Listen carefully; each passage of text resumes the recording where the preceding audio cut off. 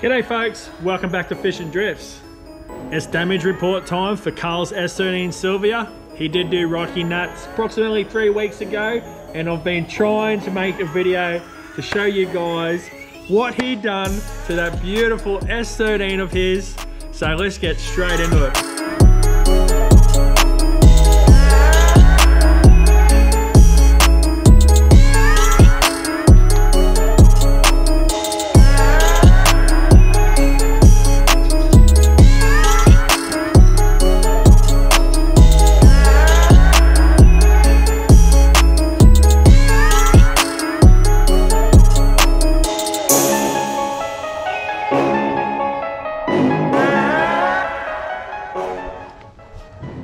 Let's start with underneath the engine bay of the S13, and I just popped the bonnet and I've seen the compression tester is still on this car, or on the motor, and it just cracked me up because what it's reading is absolutely funny and it makes sense for an RB. So compression test was done, and number 6 cylinder still hooked up, and it says be back soon. Typical RB, eh? Cylinder 6, see you later, be back soon, eh? So, all seriousness, that piston did drop 100 PSI. I'll show you why. Righto, so, we're squeezing out. She's a bit tight for the big boy. Oop, here we go, down here. Now, this is the relay for KARLS. Oh, let's come back out. She's squashy, eh, these S13s. That is the relay for KARLS fuel pumps. So, what happened is, while he was doing rocky nuts, the cables going into that relay started to drop out, and they're only just making contact. So every time he's hitting a bump, it's obviously coming in and out, and the fuel pumps are cutting in and out, in and out. What do cylinders need? They need fuel. So what happens is the fuel rail gets fed in from here. By the time it gets to the back here, there's not enough fuel because the fuel pump's going in, out, and not keeping up with the flow. So number 6 cylinder, typical RB problem, not enough fuel, and boom, fry the rings. That's what we're guessing. Well, we're pretty much 90% sure that is what happened. Damage report on the actual body panels is pretty good till you get to the back of the car anyway. But front bar survived, both guards survived, side skirts, no dramas, doors, all good. Quarter panels did get a bit scraped up here. Carl did have wider rims on at one stage. And he didn't take the spacers off, and that's what happens when your wheels are a bit too wide, but that's all good. That's what we call self-clearancing, so that won't happen again. Then we get to the rear bumper bar, and he did get a love tap here from one of the BRZ guys in the Drift Cadet car, and it did split it down here. I've already repaired it at the moment, and there are just a few chips here and there. I'll throw in a clip of me fixing it now. So we got the bar off, and hey, sneak away, mate. Got old Rusty here having a couple of beers, and we put up with the stand, and we've noticed a bit more damage. There's a bit more damage here as well. Bit of extra damage. That's just how fiberglass is.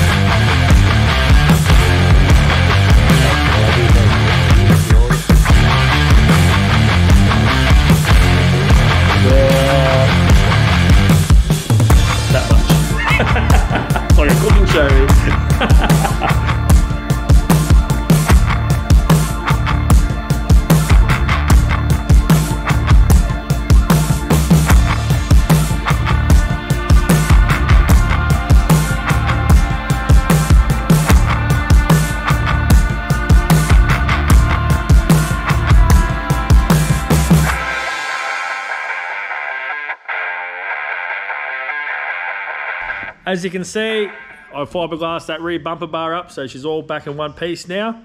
I was going to paint it up, but Carl did see it like this, and he goes, nah, don't paint it.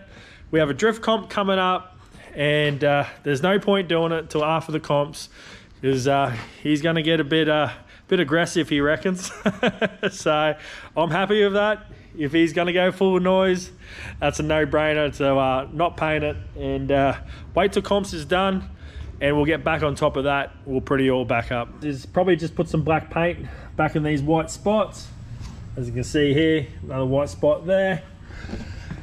Yes, I can't leave things looking untidy. It's just my nature. I am the worst drifter ever. We've got a KARLS, and that's been changed out for an RB26 one that I had laying around. Carl did get onto the laptop to double check the log after ROCKYNATS, and he did notice that the KARLS was missing a count here and there. So he did put the RB26 one in, and we're all happy days there now. So we got one problem fixed up. Righto, so the old be back soon cylinder.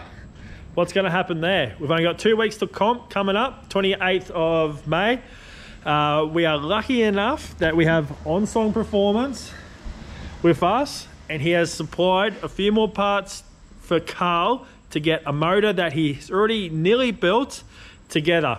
So he has an RB bottom end forged. Once these parts rock up from Max at OnSong Performance, throw this motor together over the weekend, get it in, and pretty much just run the same turbo and same plenum. So the only thing different will be just the forged bottom end. So there shouldn't be any tuning involved, unless Carl does put a different head on that he has bigger cams. So obviously that's going to throw the tune out, having a bit more airflow in the head, and then we might have to take it down to max. And at the same time, we're picking up my R33.4. So in the next 2 weeks, it is all go here at Fish and Drifts. It is out of control. 2 weeks to go to comps, and we need a car that needs a new motor.